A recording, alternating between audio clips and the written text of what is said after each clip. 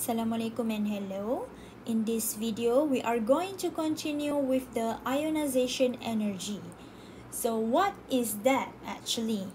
Ionization energy has a few definitions due to different type of energy. So I'm going to focus the general one. So this is the definition for general ionization energy. Ionization energy is the minimum energy. So energy yang paling sedikit yang diperlukan to remove 1 mole of electrons from 1 mole of neutral gas atom. So that is the general one. When we want to make it more specific, for example, we have the first ionization energy. What is the definition for first ionization energy? It's still the minimum energy required to remove 1 mole of electron, but in this case, I'm going to make it more specific from 1 mole of gaseous atom at ground state. So, perbezaannya kita mempunyai perkataan ground state. So, itu yang menunjukkan difference between the general definition and the more specific definition for first ionization energy. So for example, saya ada Mg, magnesium atom, in gaseous state. So nampak dekat sini, gaseous atom, sebab tu magnesium sekarang dalam phase gas. And then dia akan produce, di mana dia donate 1 electron ataupun dia remove 1 electron to make it as Mg+. Masih lagi phase gas plus E minus. Then what will happen here? Energy yang berlaku adalah in positive value. Dan ini yang kita maksudkan sebagai first ionization energy. So I'm going to explain a bit more macam mana kita ingin tahu kenapa magnesium sekarang dalam bentuk gas. And kenapa charge dia hanya Mg+, bukan biasanya kita dengar adalah Mg2+ ke? So itu yang saya akan bagi tahu kepada awak sekarang. So kita ada magnesium, di mana magnesium the proton number is 12. So I'm going to write the electronic configuration 1s2, 2s2, 2p6, 3s2. So as you see here, you got 3s2 as your valence shell. So when we want to form the most stable magnesium adalah di mana kita akan donate 2 electrons. So the most stable oxidation state for magnesium adalah di mana kita akan donate 2 electrons, dia akan jadi positive 2. So how this process happen? Sebenarnya proses yang terjadi adalah ionization energy. Tapi dia berlaku dalam 2 step. Di mana step pertama adalah first ionization energy dan step kedua adalah second ionization energy. For your syllabus, you are not going to focus for the second ionization energy. Tapi at least saya akan tunjukkan macam mana cara magnesium form daripada Mg kepada Mg2+. So, we got Mg, magnesium, in gaseous state. So, ini adalah gaseous atom. And after that, what will happen? Dia akan donate electrons to form Mg+. Masih lagi dalam gaseous phase plus E minus. So as you see here, the charge for Mg adalah 0. The charge for Mg+ adalah +1 and then plus dengan E minus -1. So total here adalah 0. Sama seperti left hand side. So awak akan lihat inilah proses yang kita panggil as first ionization energy. That is the symbol. And then the next one, kita nak hasilkan Mg2+. As I mentioned before, we are going to form another process of ionization energy di mana kita akan namakan sebagai second ionization energy. So daripada product side, you got Mg+ in gas phase. So I put Mg+ in gaseous phase.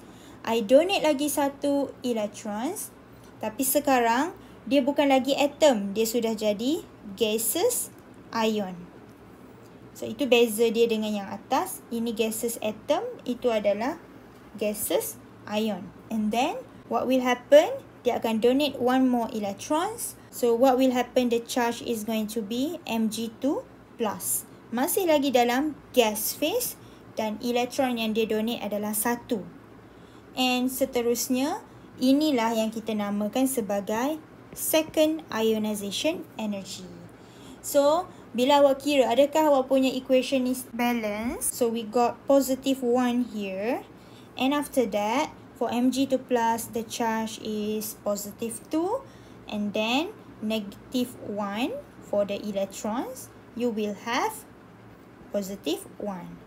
So the equation is balanced. So inilah yang proses yang dinamakan sebagai ionization energy, di mana awak just tahu je the most stable oscillation state for magnesium adalah kita donate 2 electrons. Tapi macam mana? Apa yang terjadi? Inilah proses yang terjadi.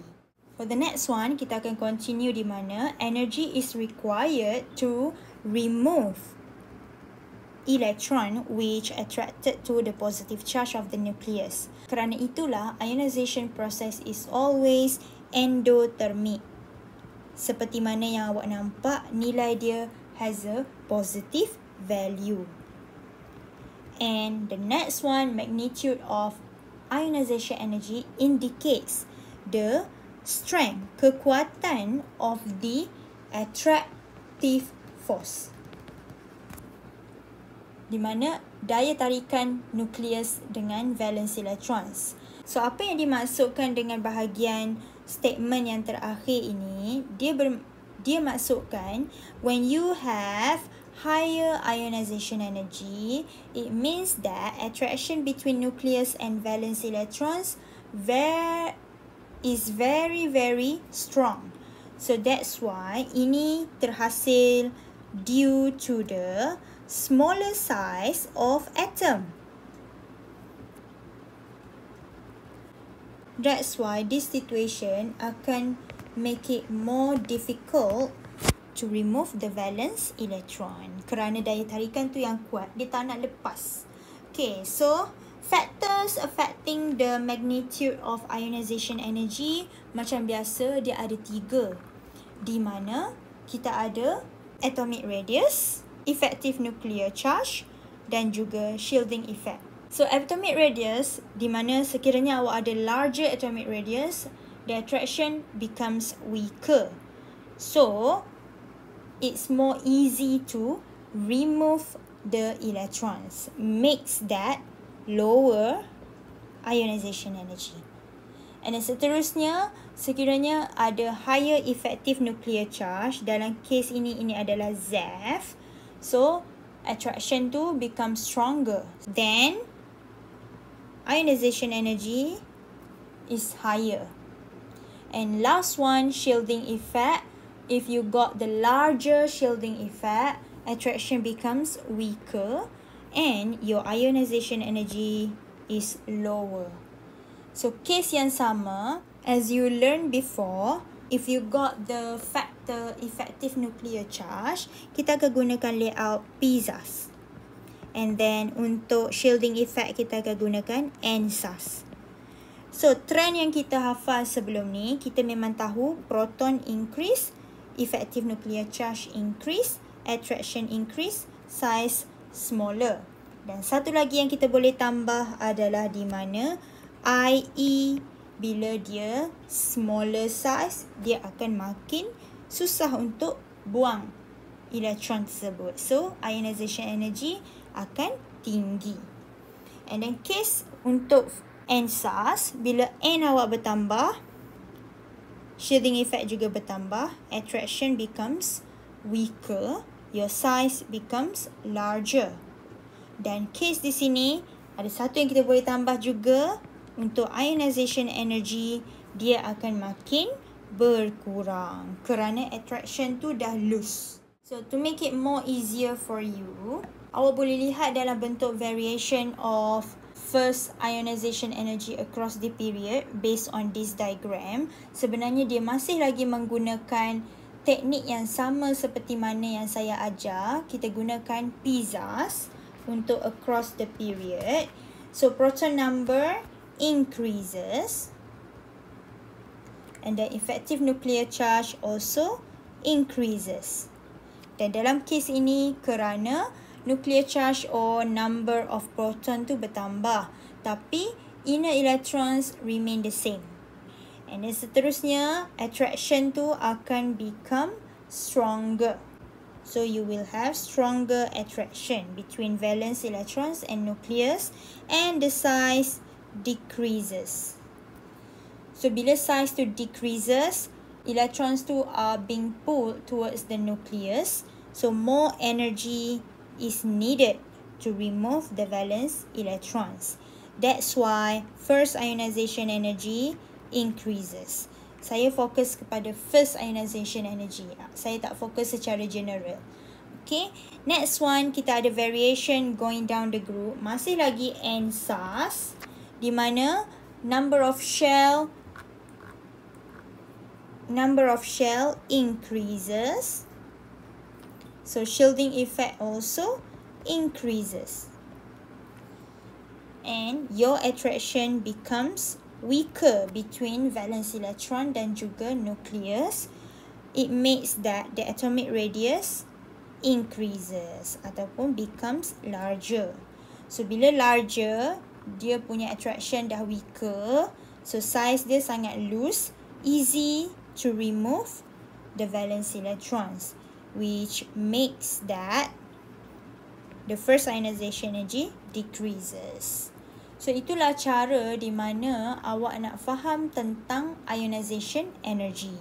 So please remember about the layout, dan benda yang paling penting adalah awak kena faham macam mana nak tentukan size itu kecil atau besar. Apabila awak faham tentang atomic size, awak boleh jawab semua benda tentang electronegativity ataupun ionization energy. So that's all for this video. For the next video, kita akan fokus tentang anomalous behavior of the first ionization energy between period 2 and period 3. So I'll see you in the next video.